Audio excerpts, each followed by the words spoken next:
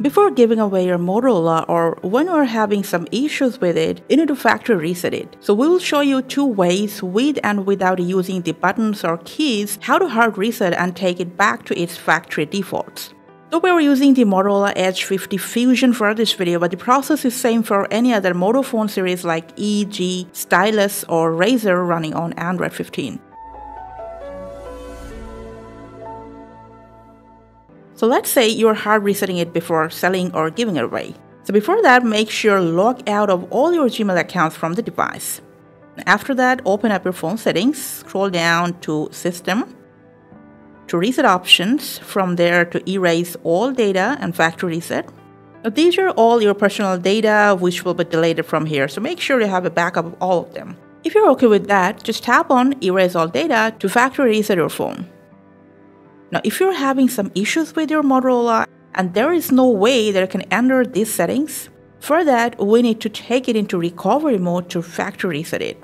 So whether it's turned off or on, just press and hold this power and the volume down button. Just keep pressing it whatever on your screen till this broken Android is on your screen. If it goes away, don't worry, release the buttons and press it once again.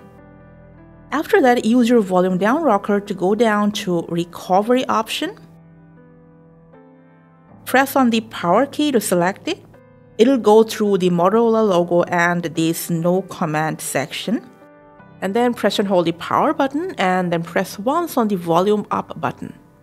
After a few seconds, it will end up in the recovery mode. Now once again, use your volume down key to wipe data and factory reset option. Select it with the power key. As you can see, this will remove all your data and you will lose everything if it's not backed up. And also, if you had a Gmail account logged into your Moto, you will need its credential to reset up your device once again. If you're absolutely okay with that, just confirm the factory reset process with your power button. After a while, once the formatting of your phone is done, you will end up the recovery mode section once again. From here, select the first option, Reboot System Now. Your Motorola will restart into setup mode. And if you've performed the hard reset for yourself, just go ahead, follow the prompts and reset up your Motorola once again. And these are the ways you can factory reset any Motorola phone. Thank you for watching.